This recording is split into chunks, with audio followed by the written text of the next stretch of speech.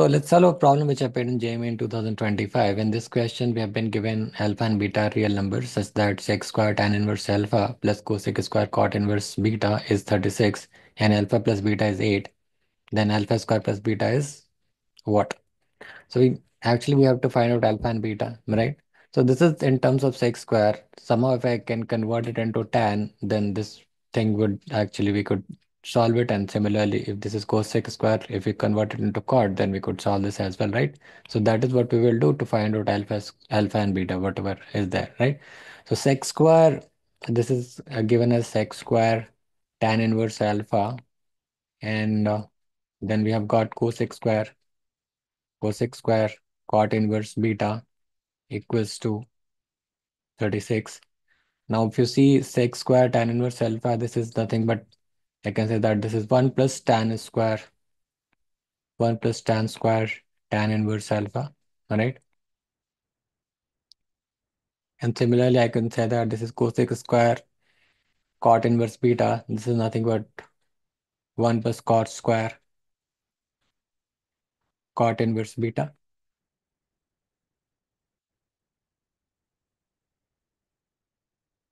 And that is actually equal to 36.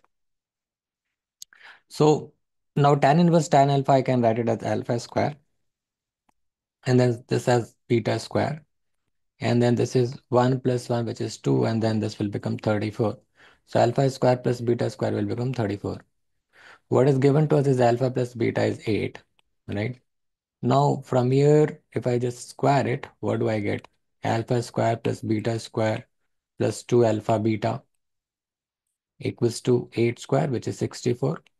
So we substitute this value of alpha square plus beta square, so 2 alpha beta would be actually equal to 30.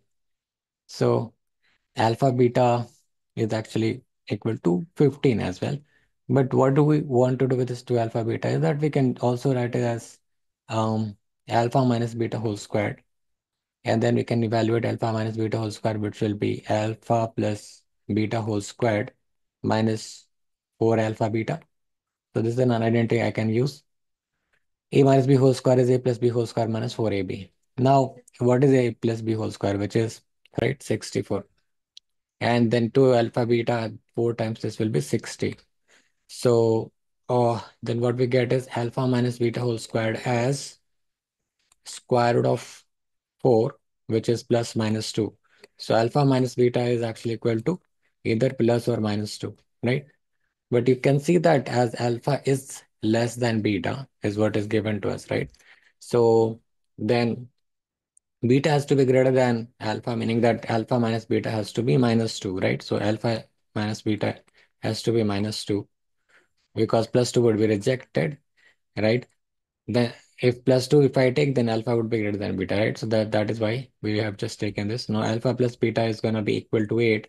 So then you just sum up and then you get 2 alpha equals to 6. Then from here we get alpha equals to 3.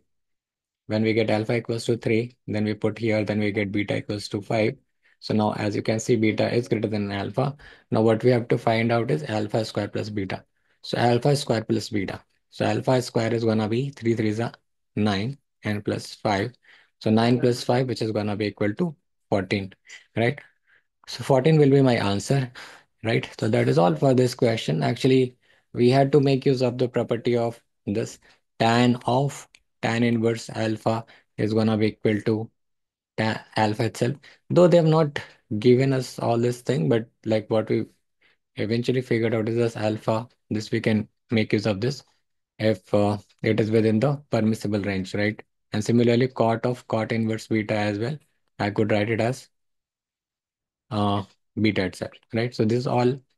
If we can make use of in this particular question, then we could solve it. And of course, some small identities like alpha minus beta whole square is alpha plus beta whole square and so on and so forth.